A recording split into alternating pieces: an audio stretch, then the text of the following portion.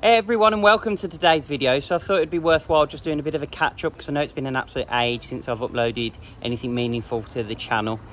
So the project cars are all still here. So we've got the R56 Subaru, and over there we've got the R53 as well. So none of them have gone anywhere, and not a lot of progress has happened just because of a bit of a change in circumstances. So I actually got a promotion at work, which meant I wanted to move on and get a sort of bigger and better house.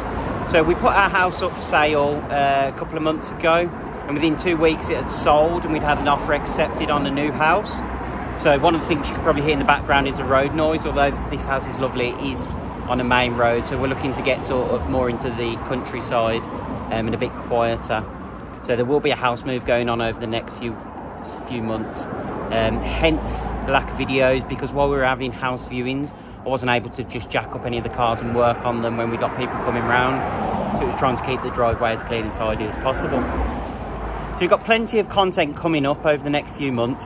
So I'm going to try this week and do a walk around of the Subaru BRZ as well. So I'll get that video updated because I know there's been plenty of progress on that from what the YouTube channel's seen, but I haven't been able to do a video, so I'll get that done.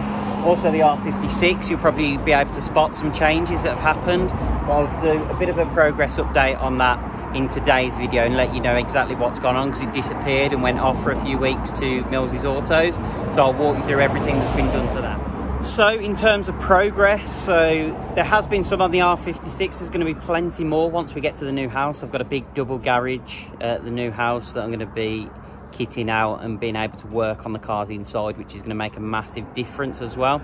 Also, it's on a quiet country road, so there's not going to be any of this background noise that I have to deal with sometimes when trying to do videos at the current house as well.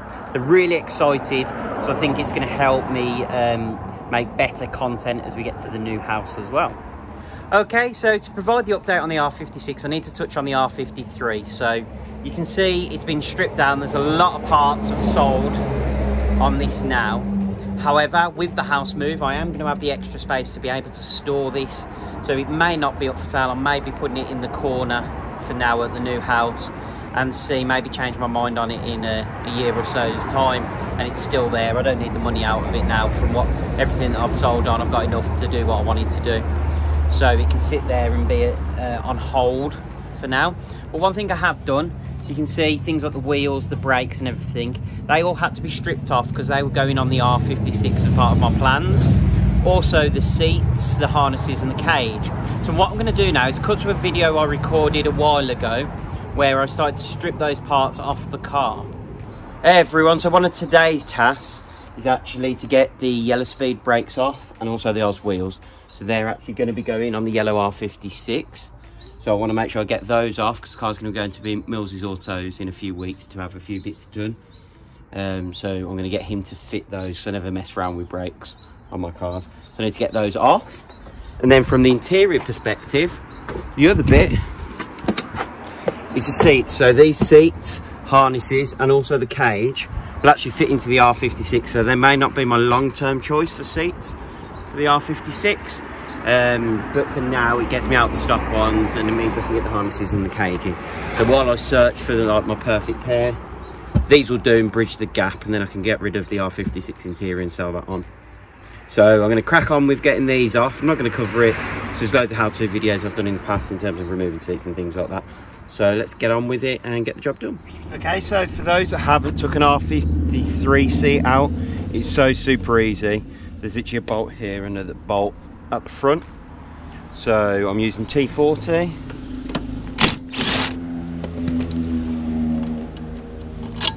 And out that bolt comes. So there's literally 4 of those, and all you do is slide the seat forward and backwards to be able to get to them. Okay, so out came the seats. So you can see the interior of the R53 is pretty barren now. So next is going to be the cage to come out, and that's sort of 2 or 3 bolts around each footing, and that's nice and easy to come out. There's a bit of jiggling when it comes to actually removing it from the car, but you sort of lean it forward on its front, and it probably takes 2 of you just to get it through the door and out of the car. So the seats and the cage out, there's plenty of room for activity, so please excuse the cover on the back windows. That's just trying to make it look a bit nicer for house viewings. But you can see it's completely barren in here. pretty much everything that I needed out of it for the R56, other than that steering wheel, is now out the car. And they'll be going over to Mills's Autos to get fitted into the R56 in the coming weeks. And for those of you that are interested in how a cage is actually fitted, you can see here, if we go down, these are actually welded in panels that come in. So they come with the cage fitting kit. They allow you to bolt through and bolt the front part of the half cage. And then in the rear, you get a similar panel. You can see just in there, that again allows you to bolt that back section. So if anyone wanted to know sort of where an R53 cage sits from safety devices, that's exactly it. So you have to cut those sections out and also have those in.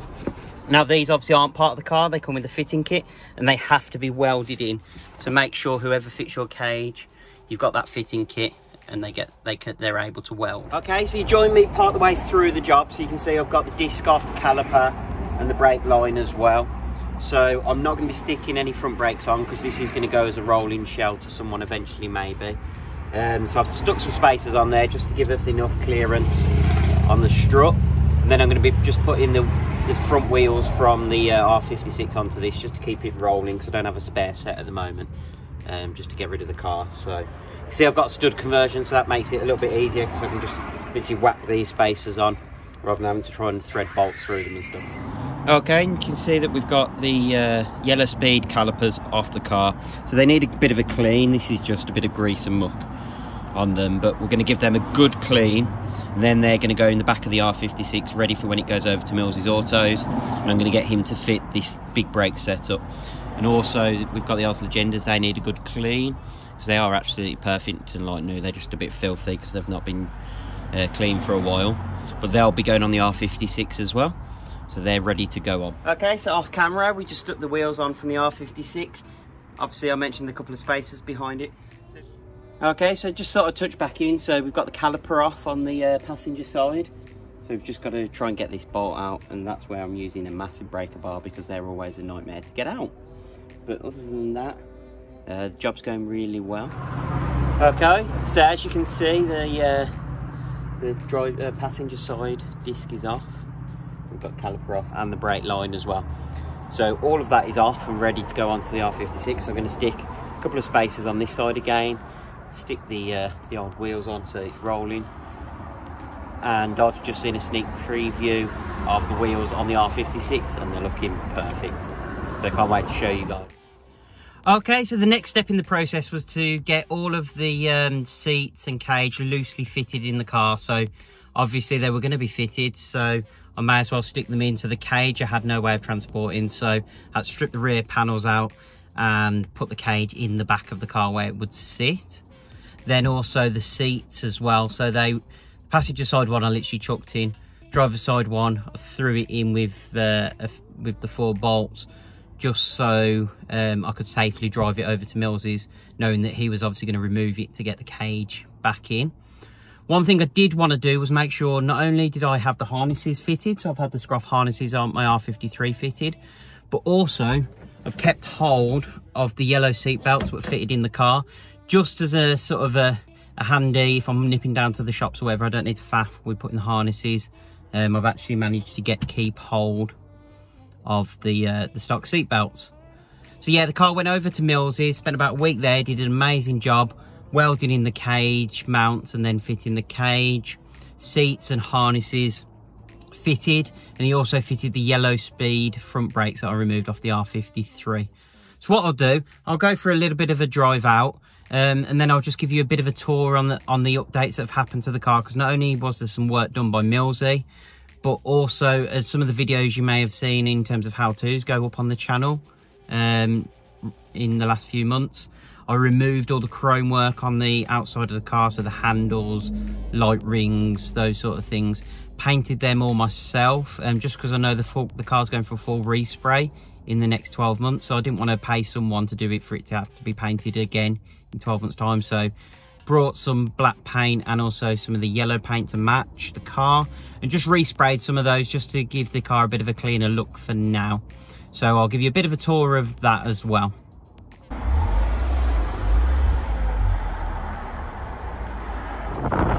Okay, so I thought I'd go for a bit of a drive out just so I can walk you around the car and have a bit of peace and quiet, because that road seems to be getting a little bit busy. We're getting a bit noisy. So let's walk you through. So obviously you can see the wheels are on now. So we've got the Oz Legendas on from the R53. At the front, we're going to have a bit of a close-up. Here, we've got the yellow speed brakes as well. So the big brake kit off the R53. So that fits straight on, so we went for that.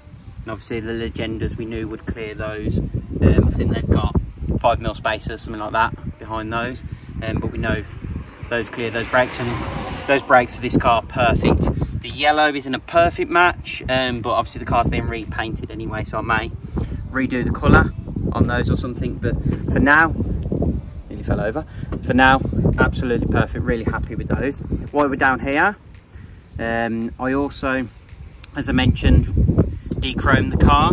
So I've got these facelift side scuttles as well that have gone onto the car. Let's move down the side, and you can see I've done the belt line in black.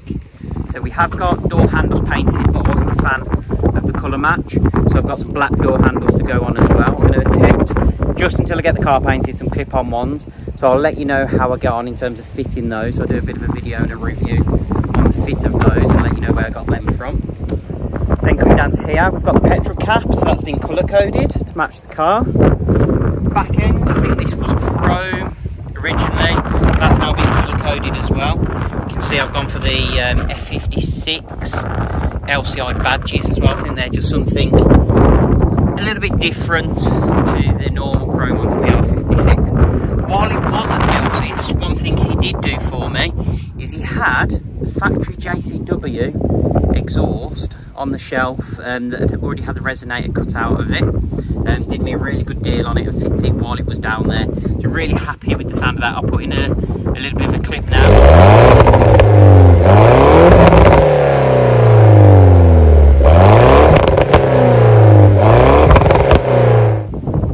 And that sounds really fruity, really nice, so happy with that. Wasn't something I was expecting to fit, but Jason had one in. And also while we're down here, you can see rear light rings as well. They've been colour coded, just get rid of more of that chrome. Coming over to the passenger side, no real differences. One thing I will point out is that I have fitted a Cooper spoiler because I have a G-wing ready to go on the back of this from the R53 as well. So I've painted that myself again for now, because I know the roof needs painting, so when the car gets resprayed I'll have all of it redone properly. So if you notice any of the colour matches are out on the yellow bits or whatever, don't worry, it's a temporary measure just to tidy it up a bit, because I really hate the chrome on these. And when the car's repainted, everything will be redone. Okay, let's take a look at the front end as well.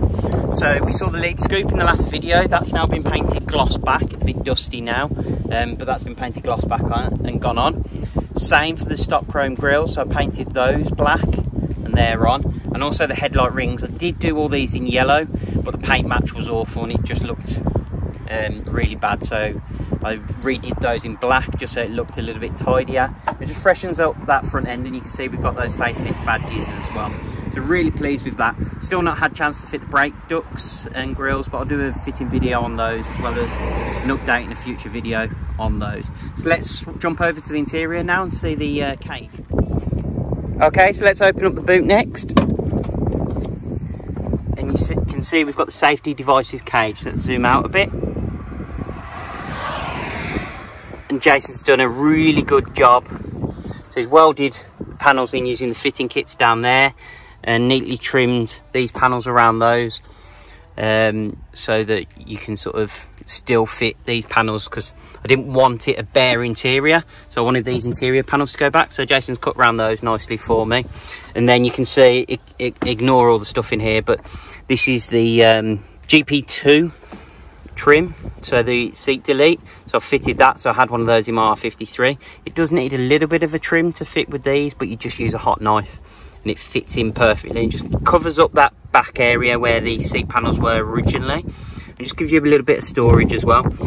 You can see, just cover up the address there. We've got a little package from Chameleon as well. So Chameleon LEDs, they've hooked me up with some dials for the front end, for the dashboard, so those are going to be fitted in the coming weeks as well.